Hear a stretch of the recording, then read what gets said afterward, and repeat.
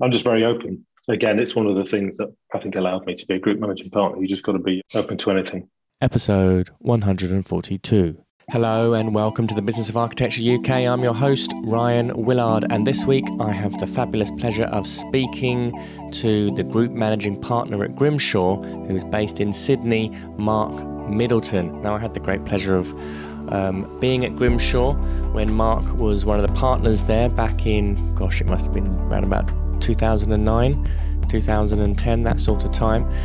So I know Mark, and he was a fabulous leader at Grimshaw, and it's been very exciting for me to connect with him again and to hear how his career had further evolved and what his role is now at Grimshaw. So Mark joined Grimshaw's London studio in 1996. He'd been working for British Rail and Transport for London, and since then has worked on a variety of projects in different sectors, including leisure, ecotourism, commercial property and transportation, and he has been a real pivotal character in providing leadership and creative direction to many of the practice's award-winning rail and aviation projects. Mark has been instrumental in establishing Grimshaw's preeminent position in these sectors. He's worked on many large-scale projects such as Heathrow Terminal 2B, Pulkovo Airport, and station redevelopments at Paddington and the Fulton Center, which is pretty amazing building if you ever get the chance to go and see it in New York City. And most notably, Mark was partner in charge of the development of a £1 billion redevelopment of London Bridge, which completed in May 2018. And this is the project that was nominated for the RIBA Stirling Prize, and Mark was also led the design for the Southern Cross Station in Melbourne, which won the Lubetkin Prize in 2007.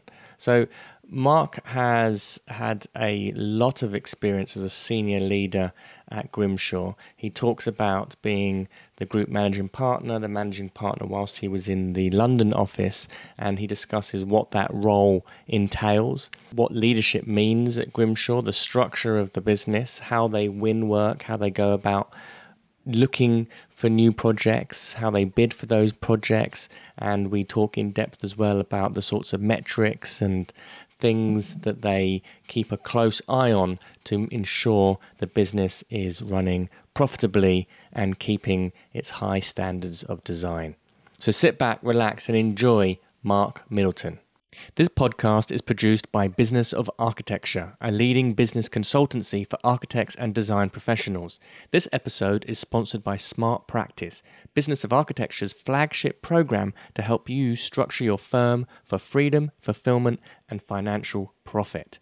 If you want access for our free training on how to do this, please visit smartpracticemethod.com. Or if you want to speak directly to one of our advisors about how he might be able to help you, please follow the link in the information. Mark, welcome to the Business of Architecture. How are you? I'm very good. Thanks for inviting me on, Ryan. It's, I don't know, is this your first kind of intercontinental It's not the first international one, but it's the first one in Australia. Oh, good. I like to be treading new ground. That's good. Absolutely, brilliant. So, yeah, pleasure to be speaking with you. Now, you've been at Grimshaw. You're currently the group managing partner at Grimshaw.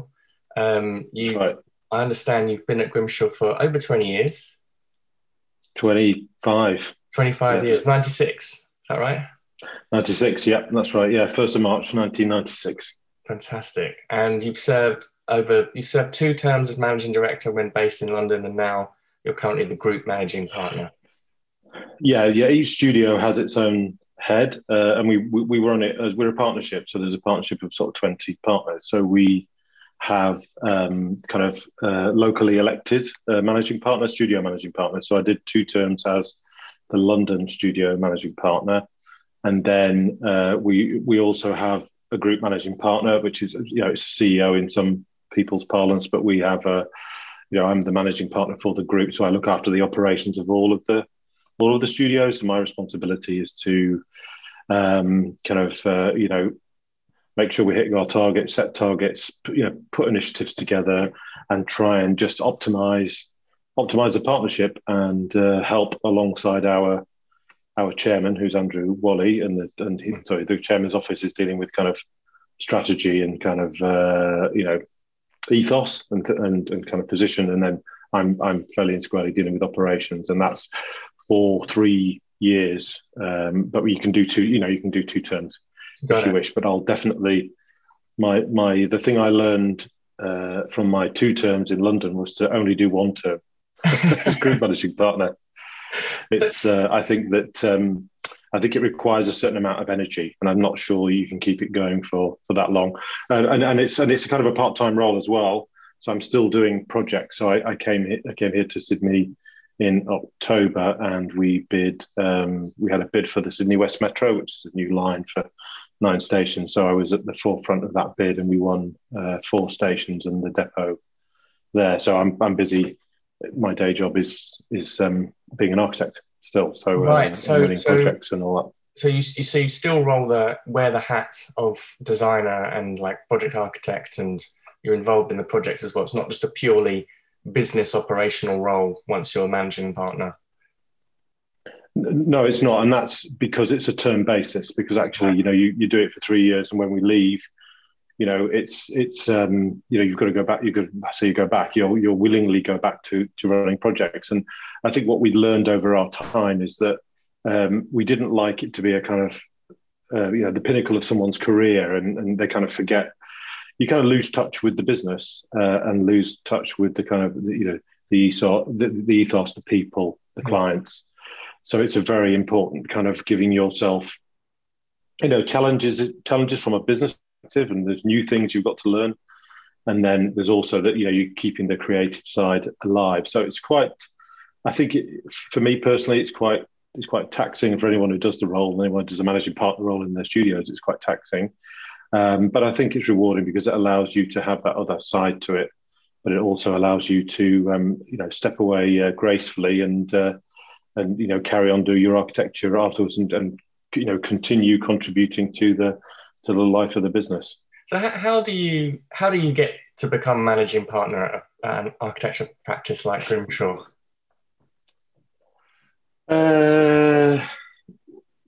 Practically speaking, you're voted in. Right. You're nominated, and then you're voted in by your peers. Your fellow partners. So there's an ownership, and there's obviously there are employees. So you're invited in by the ownership, and kind of the way we do it is, once you're kind of nominated, you put together a manifesto. Would be a too broad a word, but the things you're going to do. Mm-hmm. So I put together a few things when I was going to be group managing partner, and then it was voted on, and then you take up the role. So I think it's quite good. But in terms of how do you get there, I'm not sure. When I joined Grimshaw as a package architect doing block work details for toilets at Terminal 3 South Wing, that I ever thought that I would be doing. I've done the projects that I would do, but also Grimshaw was only 28 people at that moment in time. Yeah. It was a very small, including Nick. So it was a very small practice, really. With it'd been bigger before. It'd been about 70 odd people during Waterloo, but had fallen back. So I didn't really think about it. I think I think I've got a natural, without sounding too kind of arrogant, I think I've got a natural business acumen. I was always good with the fees and a deal and kind of a very, I don't know whether it's because I'm a Yorkshireman, but I'm pretty practical and straightforward, and so I think that helps as well. So there's things within yourself, but then I've led some very big projects, big teams of 30, 40, 50 people. So all of that stuff, you eventually kind of get to the point in your career where you where you think, actually, you know what? I think I do have strategic ideas. I do think that I can give good counsel. I think I can, as managing partner, what you're doing is in our business anyway, is you're corralling the opinion of the partners. You chair the meetings, you set the agenda, but you are, you've got to learn chairmanship, and you've got to learn kind of, how to properly hold a meeting, which is, to me, is not sitting there saying, right, we're talking about this. My idea is this. Do you all agree? That's the worst way of doing it.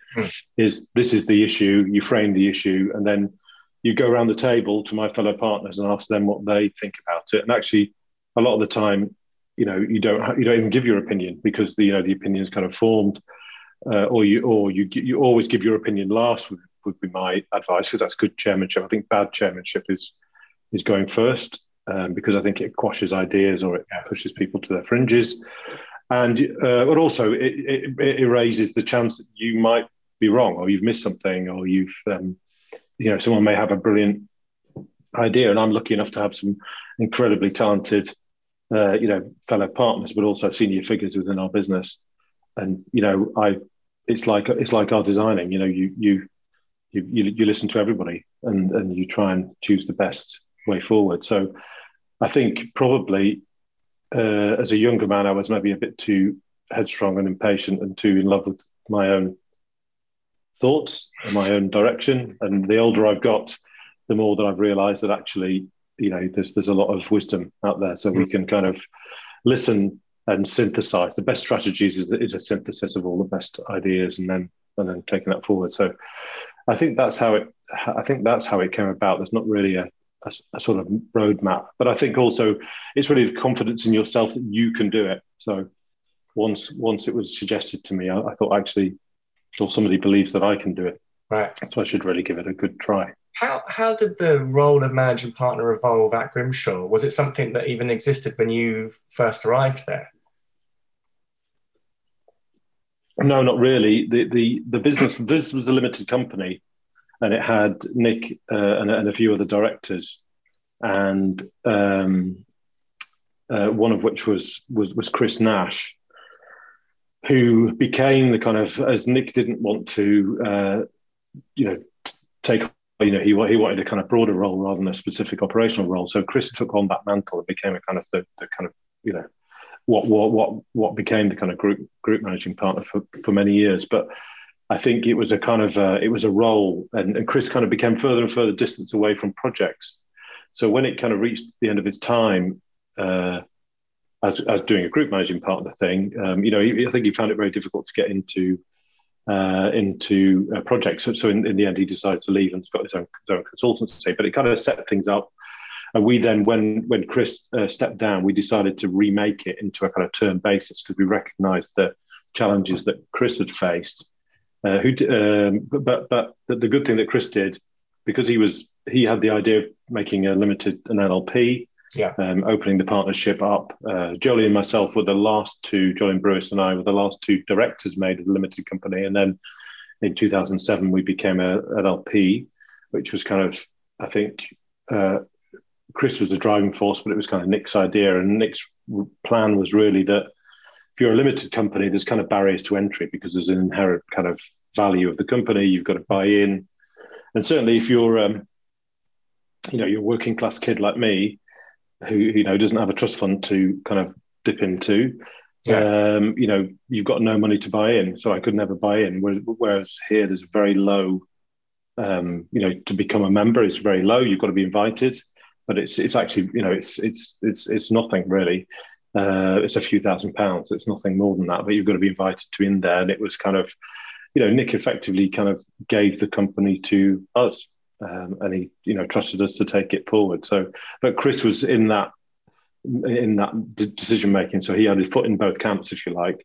Mm. So he allowed the rest of us, a lot of which are the partners now, to get into that. But then we kind of remade the role into a term role. So Jolien Brewis did it for a couple of terms, and then Vincent Chang's done it for a couple of terms, and now I'm in doing it, and we're kind of sharing it around. And I think the benefit of sharing it is that, in a few cycles, you're going to get, a group of people all with experience of having the responsibility of leading either a business or the total business. So actually, we think that the business intelligence of Grimshaw will be quite high, certainly from our perspective. Well, so that's really that's the advantage. But how you're saying that you kind of wanted to be, people want to remain being architects as well, or being involved in projects, and that's often something I hear a lot with managing partner roles, that people or architects will kind of shy away from it sometimes because of the loss that it might mean in terms of doing design work. So actually, the two, having experience in both and not relinquishing one for the other, kind of seems to make a lot of sense. Yeah, I think it is incredibly important because it allows someone. So Kirsten Lees, who's our London managing partner, has done some fantastic work. He's a great designer. He's also very kind of feels the responsibilities well and is a good leader. And I nominated her as my successor when I left the London studio.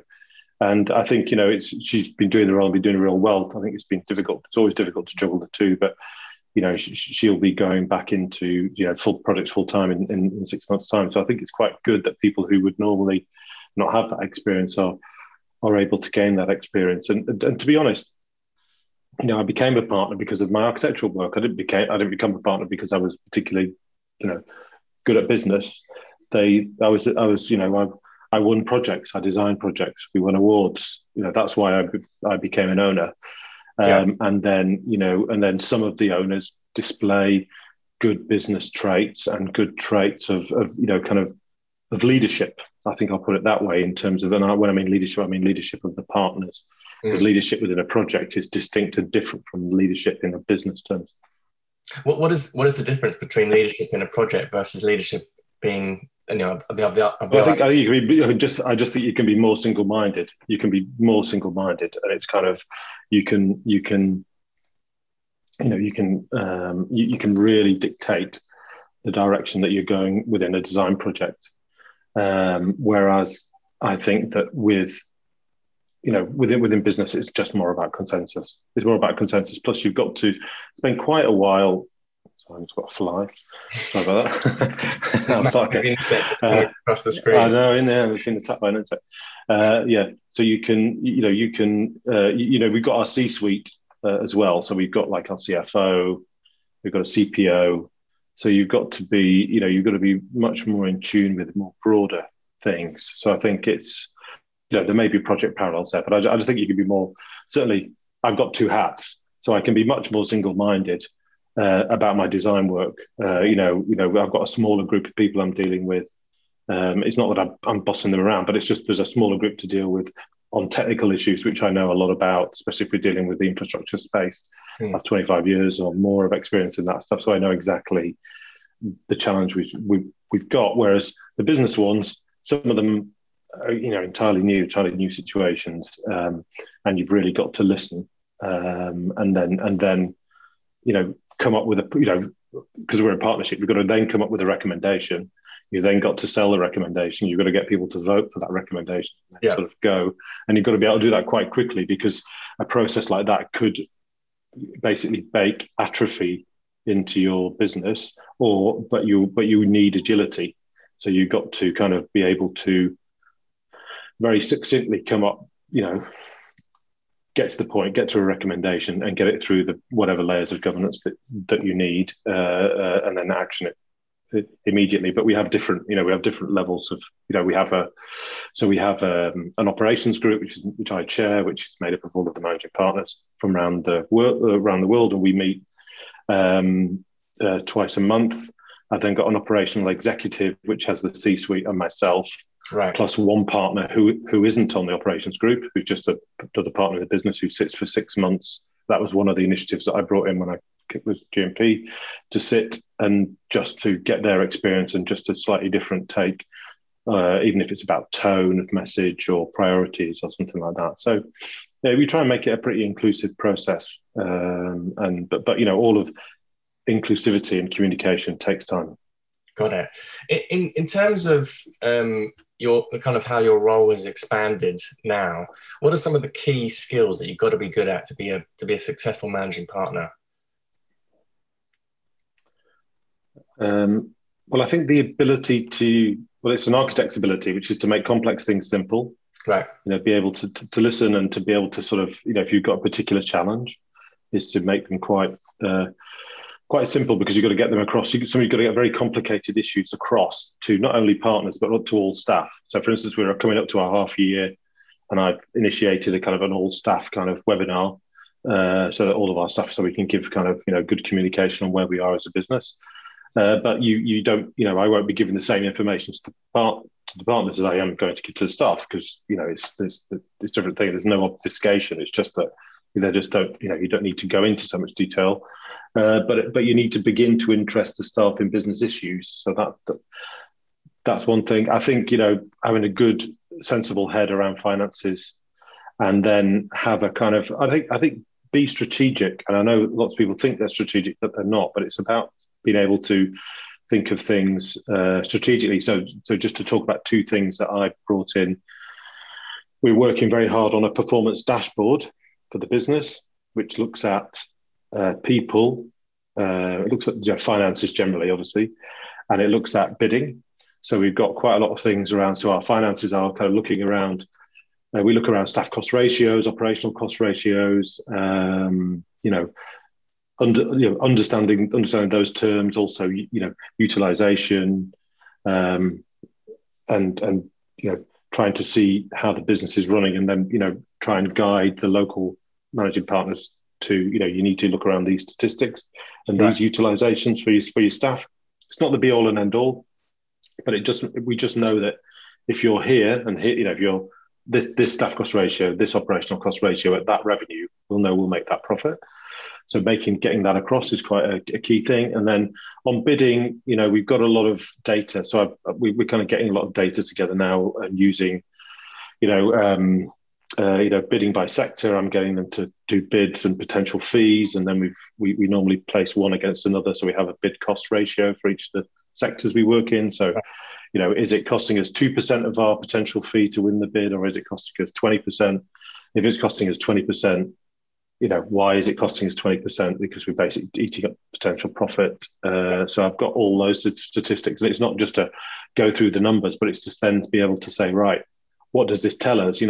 Are we driving, along? Are we going to a right destination, or have we managed to go through the central reservation and we're in a field? These are things that I'm trying to put in, and then just basic ones around people. How many people we have, what part-time working, gender diversity, ethnicity, just leavers, churn rates, things like that. So we collect we actually have a lot of data within the business. So we've been pretty bad at using it. So we're trying to use that without making it laborious. So we've automated it, and we've made it, accessible graphically. And so we're just in the process of that. And the second part was, I've overhauled how we deal with our global opportunities, so that all of the stuff that's outside of our home territories, so we've got America, Australia, and the UK, what we do outside of that. So we've kind of divided the world up into 4 regions, and we have more people involved in looking for projects. We've got lists of we've got a proper PPA process, we've got a proper commercial risk process. So we've got a kind of list of reactive projects, because we're not particularly good on the proactive at the minute. We're trying to make that better, but we've basically now got a list of countries and sectors, of the balls that are thrown at us. Which ones do we want to catch, right? And which ones do we want to duck? Because you are thrown, as an international practice, and again, this will sound like I'm gloating, but you're thrown a lot of opportunities, but not all of them are good ones. That's interesting. How do you determine between what's a proactive project and a reactive project? So ones that just show up are the reactive ones, and then proactive ones are the ones you're deliberately going after? Yeah, we do some proactive. Yeah, I mean, that in a nutshell, the way you've done it is how it is. We get a lot of reactive ones. We're either scouting for them or they're thrown at us. Some of the proactive ones are, we've been proactively chasing, as an example, aviation projects in China, and we've just won one, which I think is going to be announced quite soon. So we've just won one, but we've been doing a lot of research into, LDIs, potential partners, where are they spending the money? What are the projects? What are the sustainability credentials? We've been doing a kind of due diligence. So that's more of the proactive side. And then we've also been proactively researching, countries like Indonesia or South Africa, or if something comes in from there, what would we do? Now, we haven't really done that before as a business, so we've actually got ourselves in quite a good place. The proactive strategy still needs a bit of time, because although we know what kind of projects we want, it's got to be put in the context of our studios and how they want to develop. So we've got an office in Dubai, which is a small office that's been dealing with sustainability pavilion for Expo, which has just been finished, and a couple of other projects with Amman Botanic Gardens, which I designed and was involved in. But all the bidding is done from London effectively, or the States. So the question now is, well, actually, if we've got projects in other parts of, maybe say we get a project in Saudi, we don't know, we've not got one at the minute, but say we did, or maybe on the west coast of Africa, or even in India, what does a bigger Dubai office look like? What is its relationship with the market? What kind of leadership does it need? Does it need a partner there? Do we need to build a kind of bidding team there? So there's a lot of, so what we're trying to put the reactive things we want to do, we can only probably do one or two of them, because we can't probably afford to do any more than that. So we've got to decide what they are, and then we've got to contextualize within our businesses. So as an example, we've got a small studio in Los Angeles, which has got about 12 people, whereas Global Opportunities does not pay any part in developing that business, because we want to get that business to 30 within the next 3 years. So. Right. Unless operationally there's an advantage of our partner there doing it. He's got some particular skills, or they don't have any work, and we want to keep the office going, might be another operational reason for doing it. But in terms of Global Opportunities, it doesn't have anything to do with it. We want to get it to an office of about 30 people based in California, on Californian work. So it needs to concentrate on that. Dubai is a different case. Even Sydney and Melbourne we've got 82, we've got about 100 people in Sydney and about 80 odd in Melbourne, but based on national work. So actually, we've always tended to try and have 30% international in our offices, in that we're in that kind of unusual and privileged position. And we haven't really got there in Australia. So we're looking, how does work in the South China Sea area and China, how does that fit? What kind of work would we get? How can we get that work? It's really interesting how the offices begin to evolve internationally. Is it normally because you get a project in one of those countries, say for like in Australia or in New York? Did you win the project first and then the office emerges out of that?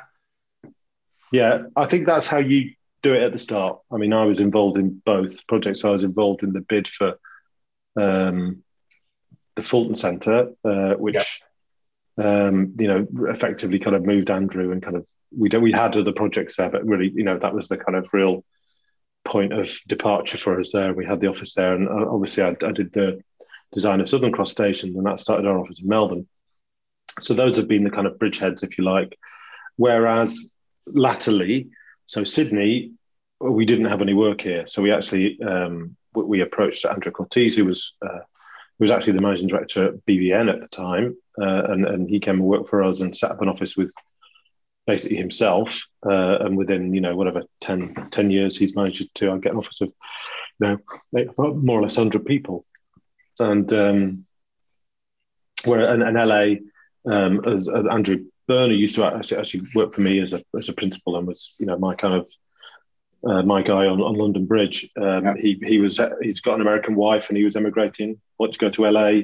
We had some projects there. We had the LA connector, so we just thought it was a good thing to have an office on both coasts. So we've backed him, and we've done that. So we've been more sort of, I guess, progressive in the way we've thought about it. But generally speaking, it would be big project. Big project needs people in a particular place. Yeah, but it hasn't. I mean, we've had projects in Dubai, but we've always had a front door. We've had people there so they can knock on doors and make sure we get paid and meet potential clients and do that kind of the first meetings, and then work out which partners or principals or other staff could come then to support whatever business opportunity is there. But we've had a very different model, say Rogers or Foster's, where they've still sort of, although I know, Foster still has a bit of an office in Hong Kong, has a bit of an office in Cupertino because of, the remnants of other work. Yeah. But they're basically fly in and fly out practices. Whereas we've always tried to, I guess, mix the kind of local and international. We've always felt it was really important to be embedded. When we found a place that we liked, we wanted to be embedded in the kind of local scene and, kind of cross that kind of divide between being kind of international and local, which does create problems for us because some people go, well, are you local or are you international? And we've had some problems when like in Australia, all of the cultural projects, they always want an international with a local. So we've always gone, we can do both. And they've basically gone, no, you can't. No, you're either one or the other. You can't, we can't. So we've had a few problems with that in the past, because I don't think we've always played I don't think we've played our comms strategy, marketing too well. But yeah, you do get into that problem. That's really interesting. In terms of how the business is operating internationally, is London still the kind of main hub, the headquarters? Are they kind of totally independent businesses now? How does it work? No, we've never had a headquarter model. London remains the biggest part of the business at 200 and something. But it's about, anyway, let's go on revenue terms. It's about 40%. Australia is about 40%, right, and America is about 20%. So, yes, so it's never been a headquarter model. We have group staff kind of scattered, the group managing partners in Australia. Our chairman and our deputy chairman are in America. We've got our CFO is in London. So it's kind of spread around. We don't have we have a cost center model. So we don't, we're not looking at, each place obviously got to make a profit, but we're paid, and actually the staff profit share is paid from the group. Right. So that's been the other thing. There's a kind of, you've got to be fighting against the I'm all right, Jack, sod the rest kind of thing that comes in, which is like, I don't know, LA's making a profit, but nowhere else is. So LA thinks it's fine, but it's like, if the group's not making profit, then we're all doing badly. So when I present the figures every month with our CFO, it's always group. There's never, we don't break down the studios. It's just Grimshaw. This is where the group is. This is where the group, staff cost ratio, and we might drill down into it. This is why it's out, and this is why there's a particular pressure or challenge in a particular studio or studios, and then we look at those studios and say, well, how can we help? Because we're all, ultimately we're all in it together. We win work as a network of partners. The whole thing about the global opportunities thing and having a little executive that worked it out is to do a best athlete thing, which is right. Okay, this project might be in Chengdu, but is the best person in New York to do it? I mean, we recently won a first project in India for Noida Airport, and we've got a great guy in Kashyap, who's based in New York. Really good on the aviation, really good on aviation planning. He's Indian as well, which helps. And he was, it was a really weird times for him, but he was involved in the process. It was done from London. But Kashyap was the right person to work on it, so we freed him up to contribute. And I think that's, again, the real strength of the practice, and that's the strength of Zoom opening the world up, is that we can just kind of we can more easily pick up the pieces that we need to put together a kind of a proposition, hopefully a winning proposition. Got it. How do you disqualify projects then? How do you know when it's not a right fix? It's really interesting that you're saying you're in this lucky position, or this position where the business is so well known that there's a lot of stuff coming at you. How do you know when it's not the right fit?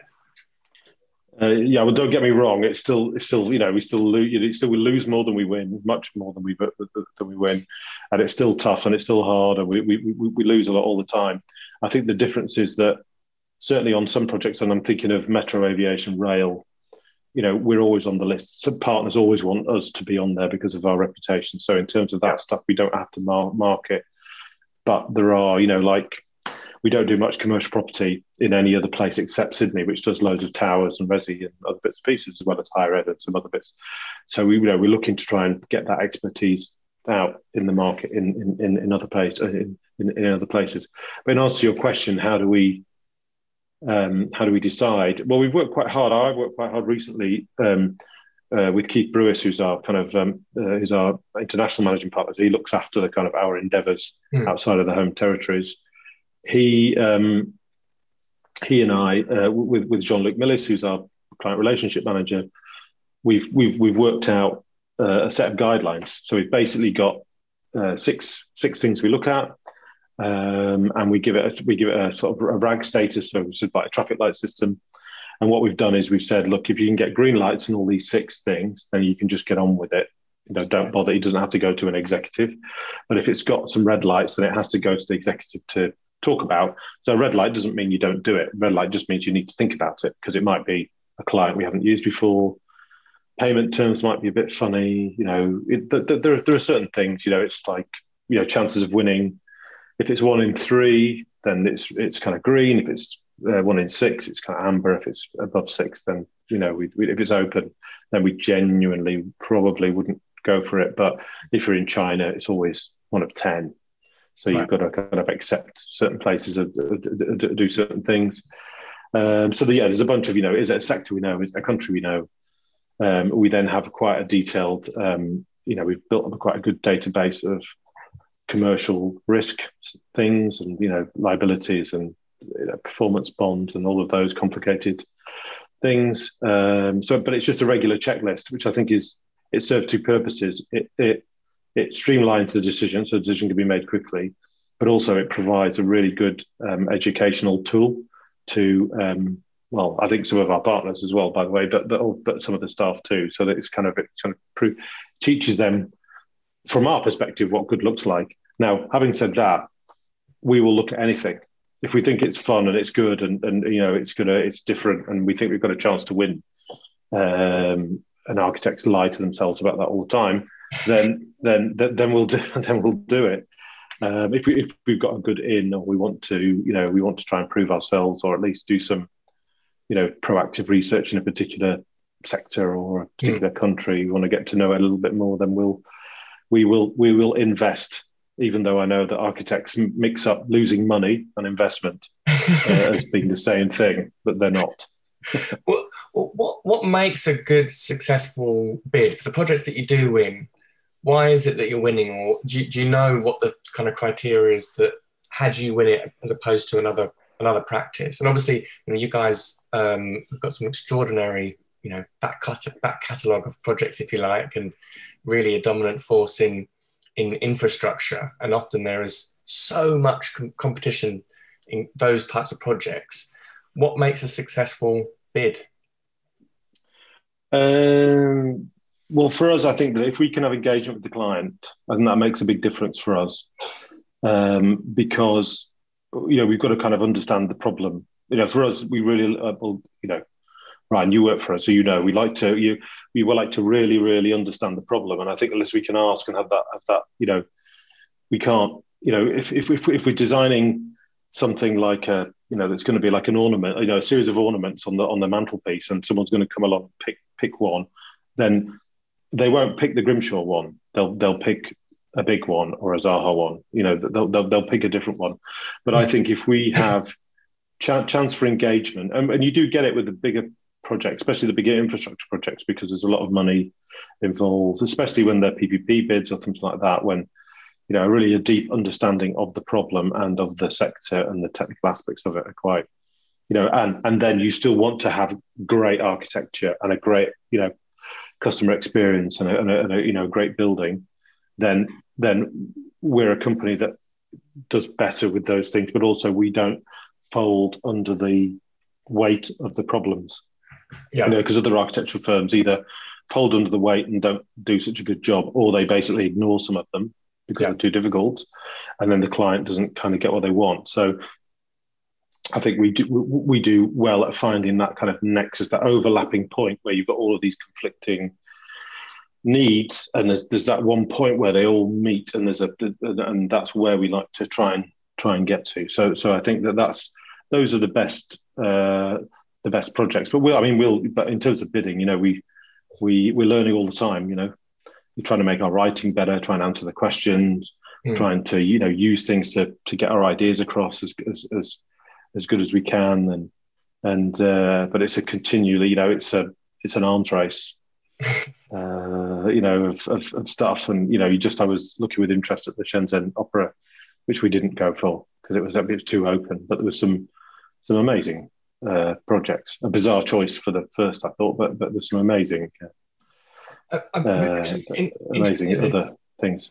I've been mentioning how you guys have been collaborating recently with smaller practices, for example, Haptic. How have those relationships evolved? That's really, I think that's really innovative from a business like Grimshaw to be doing that. And what kind of brought those collaborations about? Well, it's usually it's I think it's kind of personal connections. I mean, the haptic one is haptic. One of the owners, Thomas Stocker, his dad, Gudmund, owns Nordic. And Nordic are incredibly well-respected practice, does a lot of aviation projects, and they were looking to work outside of Norway. They'd done kind of Gardermoen and that. Gudmund is a wonderful man, very erudite, great architect, a really lovely person. So he kind of came to us to collaborate on a few things. So we collaborated on the Istanbul new airport, and we won that, and we've collaborated on Noida. So the recent Indian one was with Nordic and Haptic as well. And I think we've just got a good, we've got shared values and just used to working with. And Haptic again, they've collaborated with us on Euston.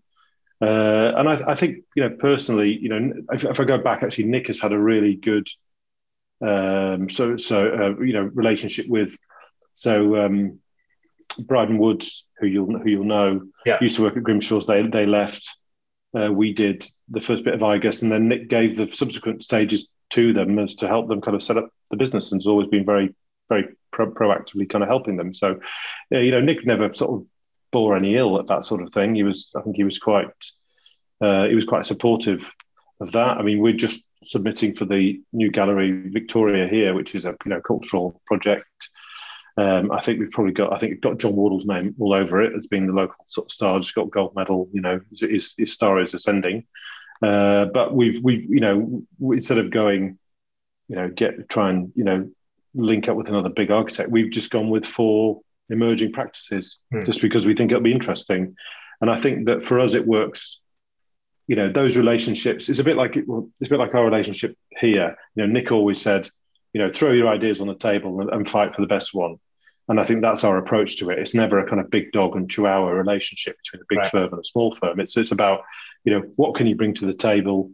Best idea wins. Yes, let's do that one. Doesn't matter whether it's mine or yours. Let's just get on with it. Let's just win the project. And I think that allows you to collaborate. And I think that, methodology is quite analytical. I mean, we're quite kind of practical people, but not boring. But we do like to make sure things can work and they're sensible. But I think that helped.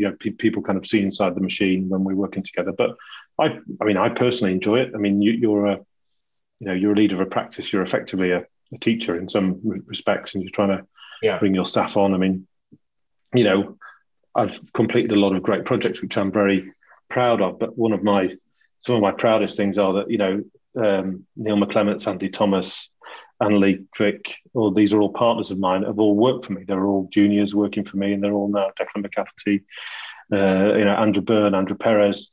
They're all partners at the firm now. They all work for me back in London, and it gives me great pride that we've kind of, they're sitting shoulder to shoulder with me as an owner, and they've worked really hard for it. But I've enjoyed the fact that in some small way I've been able to kind of give them the opportunities to shine. So that's what you do. So it's the same for a smaller firm. Yeah, as long as you both come to a relationship with a sense of openness and a willingness, then it's fine. Leave your ego at the door as far as concerned when you're working with us, because it's not, we don't go kind of floating around in a felt hat and cane and all that stuff. We're not one of those sorts of architects. But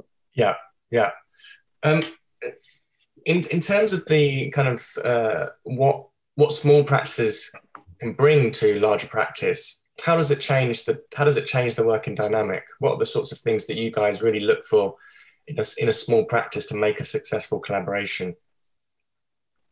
It's a very good question. I think what they bring to it is probably an easier. I don't know what we look for, because I think it's just to do with personality. It's to do with whether you think you can get on with them, and whether they work in a kind of similar and complementary way. which I know you can only tell by, but you may have collaborated or sat on a design panel with them, or something like that. But I think what you can learn is that there's just an agility and a freeness. As you said, 25 years at Grimshaw is a blessing and a curse. It's kind of like we've been doing this for 25 years, and it's great to get a challenge of orthodoxy. It's if you've got to keep the practice fresh, and just have that kind of insatiable desire for something new. And I think younger, newer practices, I'm not saying we don't have it, we do have it, but I think you feed off it. And if someone just comes in from left field, they're coming from a place that you wouldn't ordinarily go to, because we don't normally go that way. Because that's one of the biggest problems with having a larger practice, is that you become, and I've noticed this in some of the younger staff, not from the partners, but you become self-reverential. It's almost like meta. You become meta. You get people kind of doing, like I did Pulkovo Airport, with a very distinctive kind of angular roof, which was actually in collaboration with a younger architect who came in and helped us out and did a fantastic job. It's people then go off and do it, and I'm saying to them, why are you doing it? Because Pulkovo was announced to a specific set of problems. You're just using the image of Pulkovo to create something. Why are we doing it? And I think that is the question that Nick always asks. That's what we always ask. Why is it like that? It can doesn't look as crazy as anything, but you've got to give me a reason. Why is it like that? Yeah. Ideally, there's an engineering reason, there's an economic reason, there's a social reason, there's a urban reason for something being the way it is, and that's really the biggest problem with the larger practice. And I think younger ones, I don't have the baggage. They just come with intelligence and ambition, and as long as they've got a good work ethic and that they're willing to not sort of just go, well, because I like yellow or whatever, as an answer to a question, as long as they can get into it, then I think we'd love to work with them. And I think architecture is can be a cauldron of jealousy and unhelpful people. It can be, people just bitter and twisted at other people's successes. It's a very sort of almost like a kind of Jacobean cult in that regard. And I think that, the more we can do to, collaborate, share our experiences, and because we are all in, I know we're in competition, but we are all in it together. Yeah. And I think the more we can share. I mean, I've got some great friends. I'm very friendly with Simon Alford and with John McElgan from Rogers and Tracy Mellor. So we do have conversations about kind of the business side and things like that. So it's those always really help when you find like-minded people to have a kind of share your challenges with. But it's, they come from above and below. You can speak to people who are at the head of practices, and you speak to people who are just got new smaller ones have got as much interesting things to say. So I'm just very open. Again, it's one of the things that I think allowed me to be a group managing partner. You just got to be open to anything. Just let the madness happen. That's what I sort out. Just let it go. Let's see where we get to. Brilliant. I'm interested as well talking to you a little bit about Grimshaw's one of the dominant forces in infrastructure and aviation, and obviously I think in the press aviation gets a lot of bad press. I think it's very misunderstood. And my time at Grimshaw, I was always amazed actually at how complex the process was, and the role of the architect was actually one like a lawyer in many ways, where you're presenting a very fair and balanced view on all of these projects. And I remember the discussions and the transparency at Grimshaw about certain types of projects that might be deemed controversial, or people might have kind of thoughts on it. What are your thoughts on how do you retain and balance that conversation within the practice itself? Well, yeah, I mean, it's a good. Well, hopefully we do have the transparency. We do. I mean, there's a lot of conversations amongst partners about these things because we do have a concern about it. So, I mean, aviation. I think if I speak about aviation specifically, it's become a bête noire. People really don't know what they're talking about when they talk about it. Aviation is only 1.5% of kind of carbon. The industry is very motivated to go to hydrogen or to biofuels. Our role is we don't run planes. That's not ignoring it. Yeah. It's just basically saying that we don't run planes, but we can help people decarbonise their estates. Something like Heathrow, over 95% of the pollution, noise, and air is by cars. And as we do mass transit systems, if we have an effective mass transit system, then you can cut out a lot of those things, and you can green airports. If you compare road travel, which is nearly sort of 11-12% of global emissions, there is just not a hoo-ha from ACAN and from all those well-meaning organisations about agriculture. The use of concrete is 6%. There's a lot of kind of negativity towards it because it's an easy thing. Don't fly. It's terrible. Don't fly. I think Greta Thunberg, not using the carbon to go didn't help its cause. But there are other things that could be targeted in my view, and the benefits of travel. Hundreds of millions of pounds have been wiped off the GDP of many African countries, and their their inhabitants are suffering as a means of it. Cultural exchange. All of those things have changed with air travel. And I would say that if we do have to spend our carbon on something, because we do, then why not air travel and then support the industry to decarbonise? And I think that it will decarbonise. So we've made a kind of strong statement about it. We believe in it. I think that there's a lot of emotion around it, but I genuinely, I'm not trying to say it's perfect, because it isn't. There's nothing that's perfect. But if you were going to, if I was an activist and I was going down the things that were the biggest polluters and try and knock them off, you'd be going through a lot of things before you got to aviation. Yeah. That's really interesting. And again, like you say, it's just wildly misunderstood in a lot of the press, and it's an easy one to attack. Yeah, no, listen, I get it. It's like an architectural concept. It's like a one-liner. You can get it. They're up in the sky. They're polluting the sky. They're really bad. It's like, okay, they do that, and there is that element to it. I'm not denying it. There is pollution there. Yeah. But the planes are becoming more efficient. They are trying to design hydrogen planes. All of the things I've already said. And what we can do is we can look at making net carbon zero ready terminal buildings, integrated transport. We can use it, in terms of, we could be saying things like it will not use any, no water will leave a site, we'll reuse all the water, we'll do, all of these things. Promote biodiversity because of the area that it is, and it's got quite, they use our waterways and stormwater things. So there's lots of stuff that it can do. It's a very, very complicated issue. And I think that, you've got to, I think fundamentally Grimshaw believes in technology. We believe in the future. We don't believe in abstinence, right? We're not kind of Presbyterian in that way.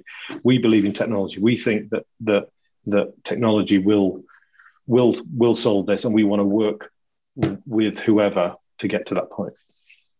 Brilliant. What's in store for the rest of 2021 for Grimshaw and for yourself?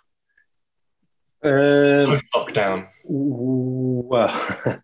Well, for myself, I'm hoping to get back to London. So I'd like to come back and see my family. So I'm planning to come back in June, which would be great, just for the pubs to open, I think. There's no coincidence there. So to do that, but we're working on West Metro. So we've got quite a few big deadlines for West Metro. So that's quite an exciting time. But I would like to.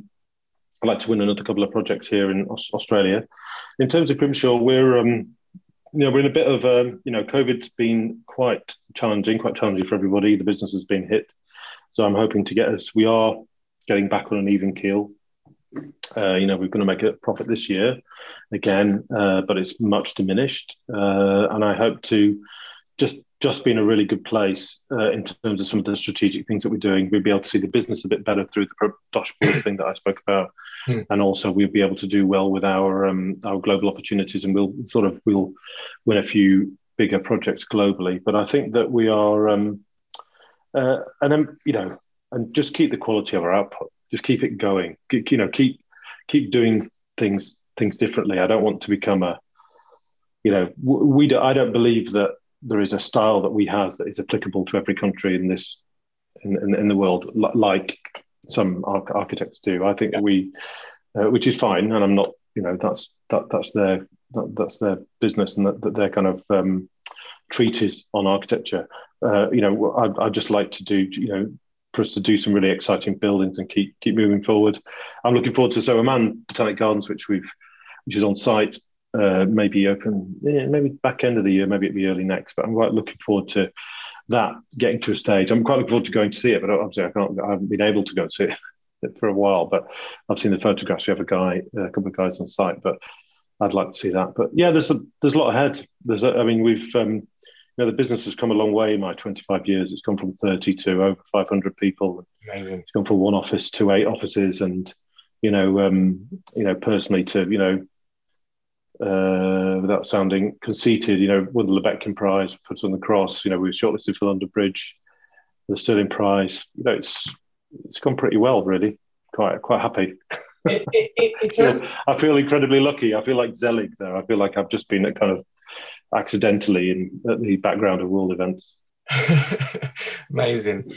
In terms of, you've saying there how much the business has grown and expanded, and also one of my most memorable experiences at Grimshaw was always the people, and was always this kind of very unique culture. And obviously, COVID has kind of changed the way that people are working, and kind of people working remotely. How has Grimshaw been able to maintain that company culture as it's expanded, and also kind of how's it tried to navigate it during COVID? Well, it's been a challenge. I think all the staff have done an amazing job just to be able to kind of cope with the change overnight. And we don't think we've lost a day. We just, where we went.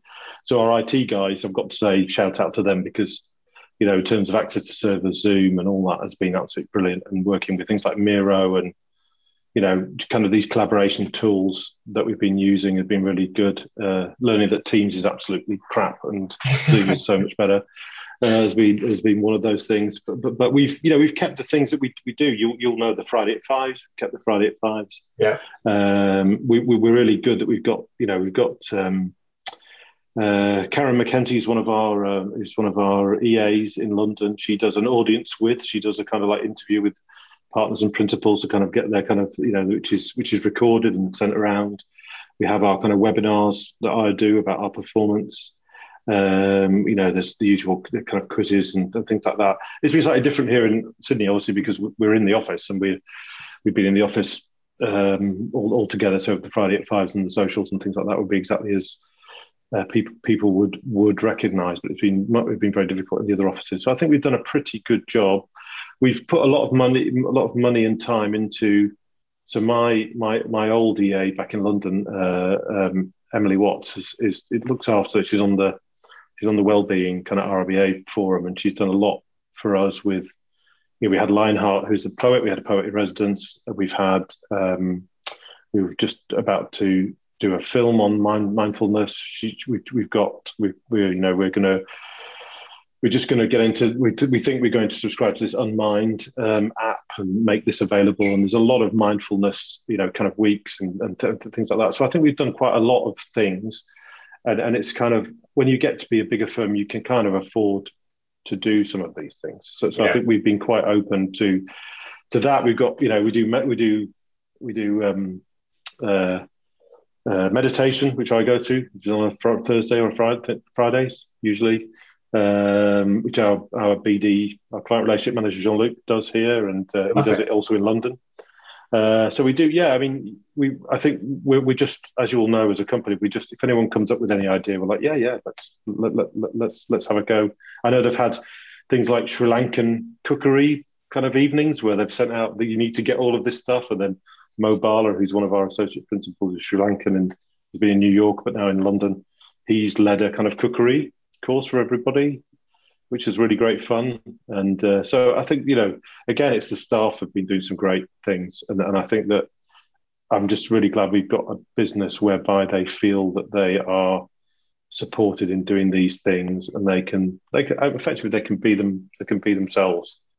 So I think that I hope it's been that, but that's not to take away from the fact that it's been incredibly hard in New York and London and Melbourne, much more so than it has been here. Got it. Brilliant. Well, I think that's a great place for us to conclude the conversation, Mark, and just want to say a massive thank you for your generosity with your time this morning and your expertise and hearing all about the inside outs of Grimshaw and your career. It's been absolutely fascinating. It's my pleasure, Ryan. It's great to connect with you again. It's fantastic. And yeah, I mean, I hope there's something in there. I mean, obviously, we're a different size of practice, and, maybe hopefully people don't think I'm being blasé by talking about certain things, but, you can only talk about your own experience, can't you? And so anyway, I hope some people get something out of it. And if there's any questions, feel free to pass them on to me, and I'll see what I can do. But it's a pleasure to speak to you, and it's great. The podcast is going so well, so congratulations. Thank you very much. Brilliant. And that's a wrap. And don't forget, if you want to access your free training to learn how to structure your firm or practice for freedom, fulfillment and profit, please visit smartpracticemethod.com. Or if you'd like to speak to one of our advisors directly, follow the link in the information. The views expressed on this show by my guests do not represent those of the host, and I make no representation, promise, guarantee, pledge, warranty, contract, bond or commitment except to help you be unstoppable.